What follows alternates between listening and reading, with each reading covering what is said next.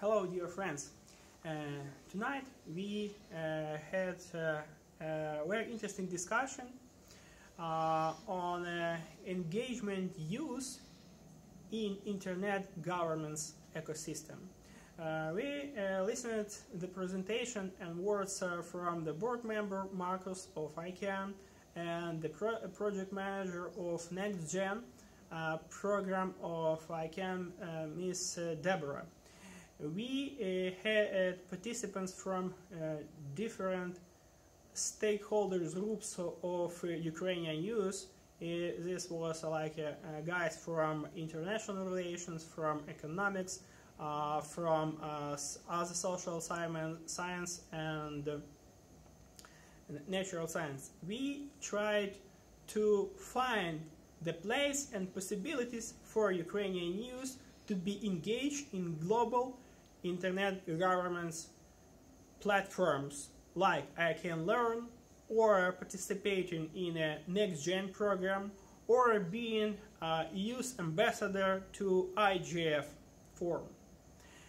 We asked the questions: what is the main threat, what is the main problem for Ukrainian youth in cyberspace now?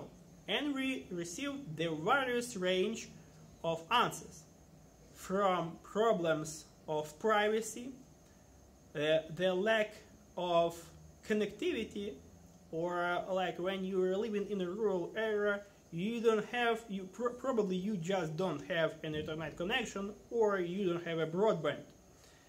The second one is the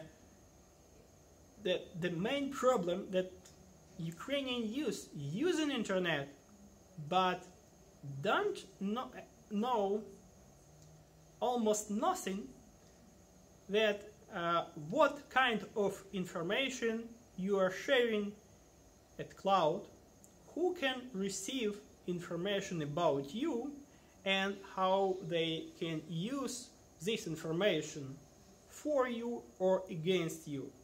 So this is the balance between your private life and cybersecurity. Some issues were raised that government should try to raise awareness on this issue, or attract more resources to educate Ukrainian new generation with internet issues.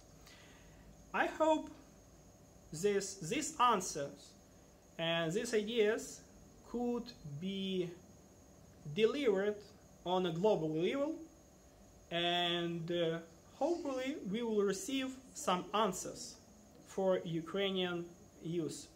Thank you, Alexander Tsaruk, from 1991 Incubator. Thank you our partners from NGO Together Against Cybercrime, and all participants which invested their time to learning about Internet governance issue. Goodbye.